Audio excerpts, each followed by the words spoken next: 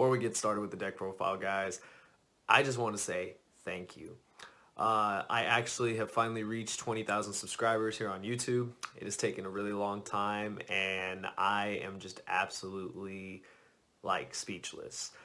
For those of you that don't know, for those of you that have been following me, this channel has been around since 2011. I know that's a really long time for a YouTube channel, and by a lot of people's standards, 20,000 may not be a lot, especially the way channels are growing these days. But for those of you who have been following me since the Slim X Team Symmetry days, maybe even the Slim X Team Purple Panda days, you basically have been with me on this journey of, I guess, kind of like finding myself, like finding my place in the Yu-Gi-Oh community.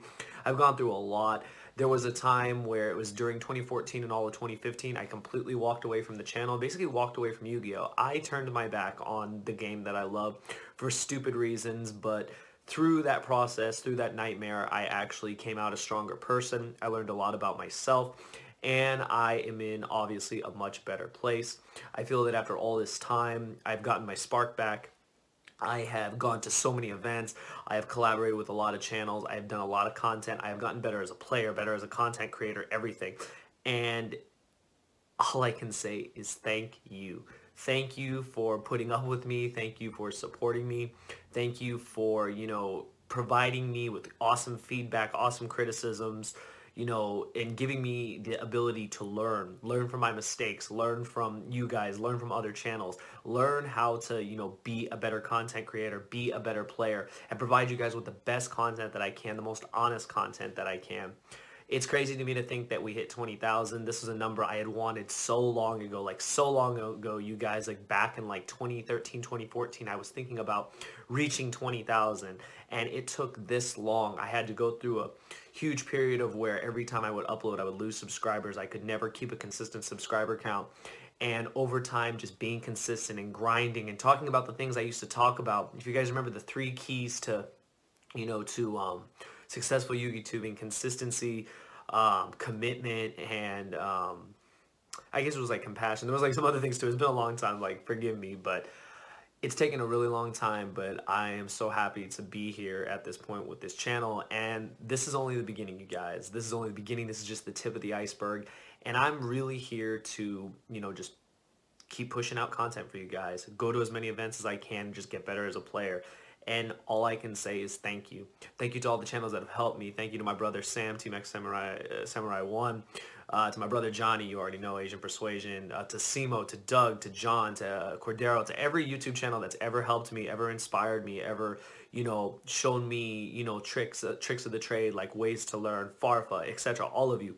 Thank you all. Thank you all. You probably don't know it, but you guys inspire me. You guys inspired me to not give up and to come back and to just put in the most effort I could into this channel. And so far it's paying off, and I couldn't be happier. But anyways, I know that this is a long intro. You guys, feel free to skip it if you want. We're going to get into the deck profile, my updated Altergeist deck profile for the December 2018 format in this new ban list. Yeah, we're going to get into it, but I just wanted to say thank you guys. It means the world to me. I love you all, and I hope you guys enjoy the deck profile. What's up, you guys?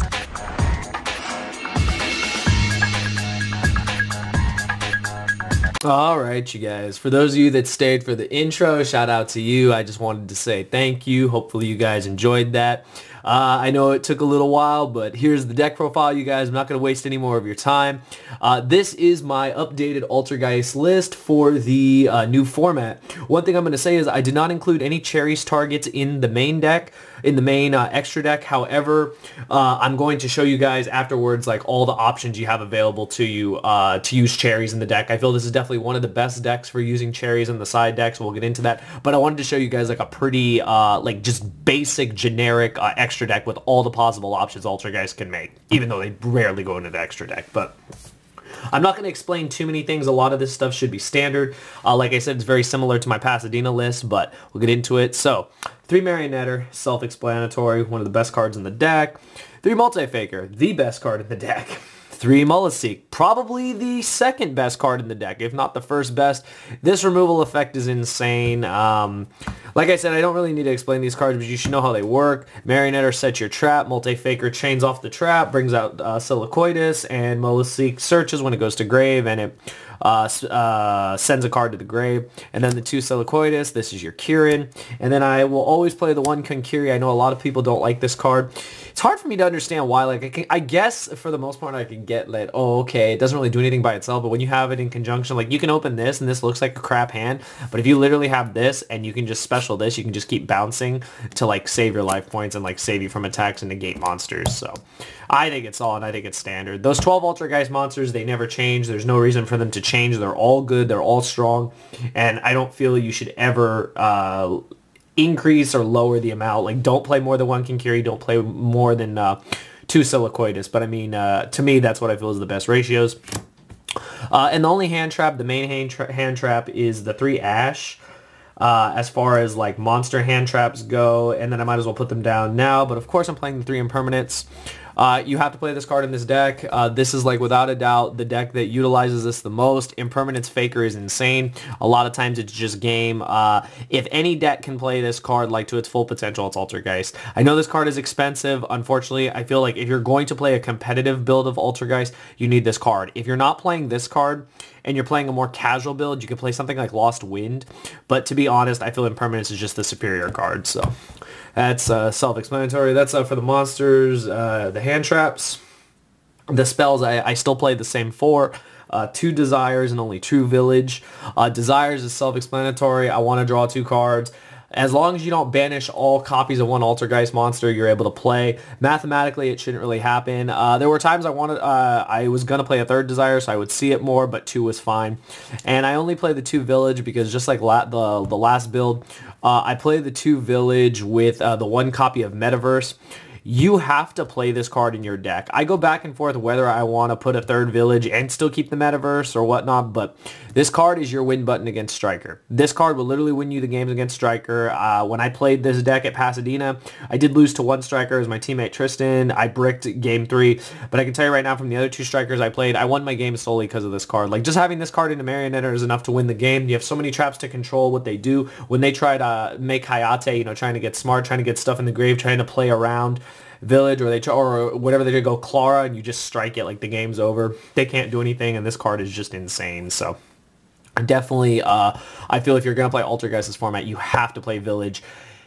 I honestly feel it has to be in the main deck. Like, people can say, oh, I'll side it. No, you should play it in the main deck. I feel the card is insane. It's so good across the board against so many decks. Like, it's not just for Striker. Like, this card literally shuts down Thunder Dragons. It shuts down you know, just a lot of decks that play spell cards. And it's even good against the Warrior and all those other decks, because if they don't get spellcasters, I don't even know if they play spellcasters. Like, this at least cuts them off from their power cards. So this card's really good. I feel it's a staple now in Altergeist. The rest of the deck, you guys, is traps. You shouldn't be surprised. This is a stun deck. This is a control deck. This is a trap deck. 3 Strike. Card's insane. So good against Striker. Whenever they make their Kagari or whatever, you just strike it. They don't get Ray. They lose. 3 Spoofing. This card is coming holo. I can't wait for the OTS pack to be released to upgrade this to a super rare. I think it's going to look awesome to match the protocol and manifestation. This card is the nuts. It's like the best card in the deck. Well, one of the best cards in the deck, being able to just shuffle back from your hand around the field. You're able to dodge a lot of things with this card. Only downside, this card gets ashed. It hurts because you have to return this cost, but this card is insane and you have to play 3. I couldn't understand those builds that were only playing 2. Like, people are like, oh, you might brick on it. I feel like as long as you're seeing spoofing, it's not a brick. Like, you need this card in your deck. You need to see this card when you're starting your plays. I still opted to play the 3 Mind Crush. Now, the 3 Mind Crush, I go back and forth.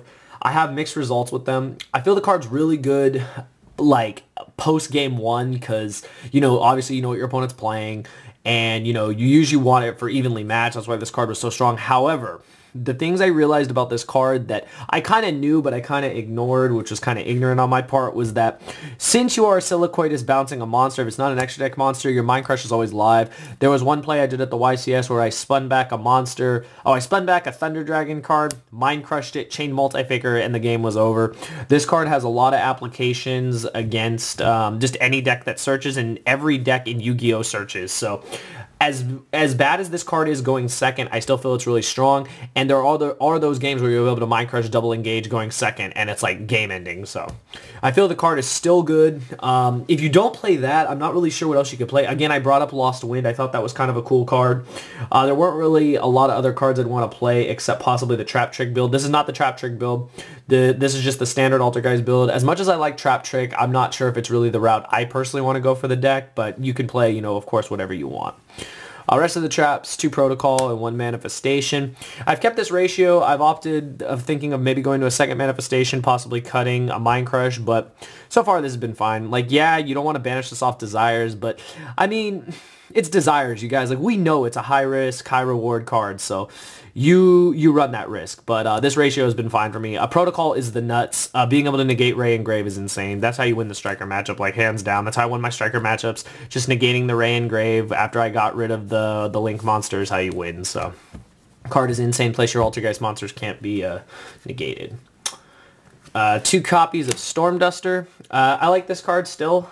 Strikers is still a deck. I feel this card has applications pretty much, you know, across the board. If any deck is playing Dangers, they're going to set their, like, spells first, and then you just hit them because you know, like, the minute they start setting stuff, you know it's important for them to resolve their dangers, and you can just Storm Duster them, blow them out. Duster plus Faker a lot of times against Striker is game, so I feel this card is just standard in the deck now. I don't know if I'd play 3 in the main, but it's still good, at least at 2.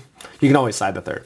Then I play Warning, Judgment, Order, and the 1 copy of Metaverse. The 1 copy of Metaverse is in place of the 3rd Village. I like this card because it triggers Multi-Faker. That's like the main reason. I know hard drawing Village is really strong, but a lot of times if you open 2, it kind of sucks. However, if you open a Metaverse and a Village, it gives you the option to where if somehow they deal with your Village on field and you have this, you can just activate it, and then you can just you can just activate another Village from your deck. So I like the versatility, and I definitely think you guys should try that card out in the deck. Order needs no explanation. This card is your win button against Strikers, and just good against a lot of decks. And then as you notice, I'm playing all 5 Solemns. I feel this is the best way to play the deck. These cards literally just say no to everything. They red reboot you, you Solemn Judgment it, you can win the game. So this card's insane. I Solemn Judgmented a red reboot, and it was game. So like literally that was his best play. He couldn't push past all my traps, and I just won. So that was pretty standard there. But yeah, that is the main deck, you guys. It is 40 cards. Now to the extra deck. Now remember, I am not playing any Cherries targets in the main deck because I wanted to show you guys the most like basic approach you can take, and I'll show you like how we could change the deck, the extra deck to incorporate the Cherries targets. But I'm going to tell you, to be honest right now, these are the only cards you're going to make. Like, hands down. You're not going to make anything else but Hexia and Link Karibo, and if you are in a weird situation to begin with. The 9 rounds of Swiss I played, the games I played beforehand to practice, I didn't make anything but Hexia and Link Karibo. There was no need to. It was just enough to win. These cards are just the best. Like, these are literally the best. Like, Molaseek into Link Karibo into Search Multi-Faker into Go, Go, Go is just how the deck is played. Hexia is insane. Negating stuff is insane. Its floatability is insane. A lot of times you want to just be able to get a Hexia and, like, another Hexia and then have the Hexia point to a Marionette. That's, like, the 7,700 damage combo. Then you just need one more monster to end the game. So these are just all very standard. Never play less than 3 Hexia. That's my best advice. Now, these are just a bunch of cards you have the potential to make, and I'll explain like all their applications. I'm sure you've seen all these before, but for those of you that haven't, Clara and Rushka, this is because it's another spellcaster. If you do get hit by Rivalry for whatever reason, we do side Rivalry. I like Rivalry a lot because it's good against a lot of the combo decks and decks that, you know, rely on multiple types. So this is just really solid, and you need to be able to play under Rivalry. So this is your one way to play under Rivalry. Again, when strikers try to go to this and you strike it or warning it or judgment it, the game's over. So card's really good. The card I didn't play at Pasadena, but I missed it, was Wee Witch's Apprentice. The reason why I play this card is it's an out to Inspector border. If you have Link Karibo plus Multi-Faker, you make this, and then it lowers the attack of the border to 16, and this is at 19. You just punch over it, so this is really solid. Plus, if it goes to the grave, you retrieve back a Dark Monster, so you can add back Multi-Faker, so that's pretty strong. Nightmares, Standard, Cerebus Phoenix, and a Unicorn. Like I said, you're probably not going to make these. You might make Phoenix. Did I make Phoenix? I might have made Phoenix. I kind of look at it like, I never make Cerebus. Like, don't ask me why. Like, I never make Cerebus. But I'll talk about these real quick. So, Phoenix, a lot of times, like, if I do make it, I feel like I'm going to make it, and then I'm going to use it to link into Unicorn, because that's just how I feel it works. So, you want as many, like, toolboxy cards as possible, and I feel the Nightmares are the best cards. One Ningirsu, it's just an out to problematic cards that you can't target. Non-targeting removal is great. It's pretty easy to make too in this deck, because like you can have a Hexia and you can make something else, Hexia Link Rebo or something like that, and you just make this. So it may not come up like that many games, but you want as many options in your extra deck as possible. I put this in here, like I said, I was just trying to play like standard cards. I put Bania in there just because for time. Now I know what you guys are thinking, oh crap, it'll just blow up all the spells and traps on the field. However, like I'm just trying to do it for the mirror. I'm just trying to blow out my opponent, and then this is for time. They'll take 500 per card, so that was the reason behind that. So you can play that if you want. I personally did not play it at Pasadena. I didn't miss it, but I wanted to again give you guys the most versatile cards that you can make in this deck. And then Prim Banshee is there for Ultimate Falcon if you end up playing against Waking the Dragon. That's how you out it. This in Hexia, so. Or, yeah, that in Hexia or that in Marionette or something like that. I put Triple Burst in there. Just being able to negate Ray is huge. Like, what more can I say? Like, my whole game plan against Striker is negate Ray and you win, so. That's basically how I play that match, because Ray's floating ability is so annoying. So this card takes care of it to where you can negate it and Ray doesn't float. And then I rounded it out with the 2 Bortles. Shout out to Bortle, the 2 Bortles. So, like I said in my Pasadena profile, you just want these. You just want them. Like, you want the option. Borreload is still an insane card. Like, people who just don't play Borreload, I don't understand. This card is still the nuts. I know that Borrel Sword is an OTK card. This is almost an OTK by itself. A lot of times, your opponent can't make another Borreload, can't make a Borreload of their own, or they don't have an out to this. You just win the game. You take their monster, you win the game. So, I wanted to have every option possible. So, that is it for the extra deck. Now, these are the cool options you guys have available to you. You're playing against Cyber Dragons. Just saying you are. You make them go first because they're going second deck. Make them go first. They make their board. You're like, cool. Okay. On your turn, you draw. You contact because their Seeger is a Cyber Dragon. You make this. You out their board. You win. Pretty cool. Dante, because I will always respect this deck. This deck does not die. This card does not die. This deck does not die. It doesn't go anywhere. I respected this in Pasadena, and I put it in my extra deck, and I'm glad I did, even though I didn't play against it. Hydrolander BA is still going to be a deck. Best believe. Like I said, if Thomas Rose makes a build, people will play it. This is here. Personally, I don't think Cherries is good against this deck. I've argued with people. I feel it's not that good because they can just chain Ray, but I mean, I guess. I mean, if for some reason the game escalates to when you get the token, to where they go token and then you Cherries, but I mean, God, I mean, if that's really how the game played out, you were probably going to win anyway, so take this one with a grain of salt, but if you're going to Cherries a Striker card, Cherries the best one. Respect Spirals. I know the Firewall's gone, but Spirals was a hell of a deck back in the day. That's why I have this here. I just want to present to you guys like all the options I could think of. So yeah, this is another option too. Never neglect Spirals just in case. The number 1 Cherries target, without a doubt, is this guy, Isolde. So good against hitting the Rombo deck, hitting the Gumblar deck. We have Gumblar in here too, but this starts the whole combo. I'd rather just Cherries this bitch and have it over with. So they have to have like 2 extenders to be able to keep going. So if I can Cherries that, I'm going to Cherries that. That's self-explanatory.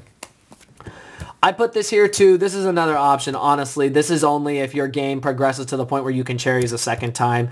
I don't think Cherriesing this is correct. I feel Isolde is just better, but I want to present the options to you now that Europe is going to have this card. I don't think it's a good Cherries target, but you never know. Like I said, if for some reason you just are so far ahead and you Cherries this and Cherries this, I mean, I just don't see how they win, but I'm just giving you guys all the options. This thing too, because fuck this card. This is going to be the next card that you see me tossing in a video, but yeah, this card needs to get banned. Screw this card, lose your hand. Like I said, you want to Cherries the Isolde. If you can't Cherries the Isolde for whatever reason, or you don't have an Isolde, even though it's going to be reprinted, Cherries this thing. No one wants to lose their hand. Fuck this card. And lastly, I have the Ultimate Falcon. This isn't a Cherries target, but this is if you decide to play Waking the Dragon as it is a trap. It does bring this out. I feel this is the best card. I know you can play cards like Last Warrior and Asterio. I just think this card's better, so that's why Falcon is in there. But that is it, you guys. That is the whole deck. That is all the Cherries and Waking the Dragon options, and we'll just go over it one last time, just for those of you that have enjoyed it. But that's my updated Altergeist list. It's extremely standard, and that's how I feel you should approach the deck. Don't try to do anything fancy. This deck is very good at what it does. The deck is just a control deck that just really can lock out the opponent. I think it has a very good striker matchup. I will admit, I feel like without Village, its striker matchup is a lot weaker, but the fact that you can main Village so successfully is the reason why you'll win against that deck, so always remember that. And I feel like people just need to respect this deck. This is definitely one of the best decks of the format. This is a deck you will definitely see and a deck you should definitely side for. Even though people are siding Twister and Evenly Match and Reboot, don't feel you can't play this deck. If you play smart, you can still, win. You can still play around those cards and you can anticipate those cards. Like I said, Mind Crush is a hell of a card. But that is the deck, you guys. I hope you guys enjoyed it. Again, thank you guys for all your continued support and love. I hope you guys enjoyed it. Let me know your thoughts and any suggestions in the comments below, and I will see you guys next time. Thank you for watching.